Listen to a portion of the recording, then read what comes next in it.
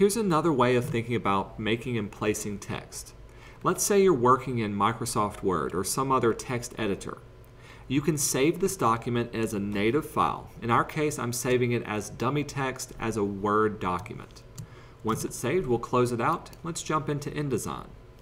I can use my Type tool to create a text box, and I can place that text file into this text box the way I would place a picture, by going to File, down to Place, and then finding the text that I want to use. It's on the desktop, there's my dummy text, and we'll hit Open.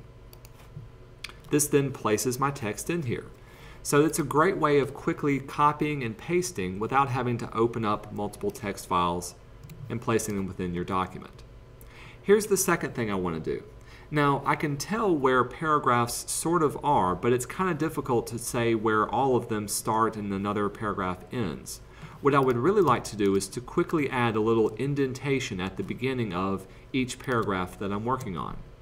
So I'm going to choose my Type tool, and let's highlight the text that I'm working with. Other types of formatting can be found towards the middle of the top of your page, and these are these type of options. The one I like to use most is the first line indent. This means the first line of every paragraph will have its automatic indentation. So I don't have to hit the Tab key.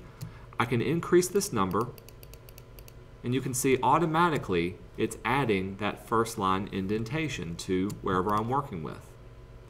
Additionally to this, let's highlight this second text. Let's say I wanted this text to be completely offset off to the right-hand side.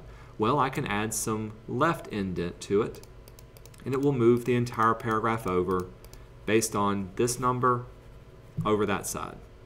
Additionally, I can add some right or end of the line indentation by increasing this side as well.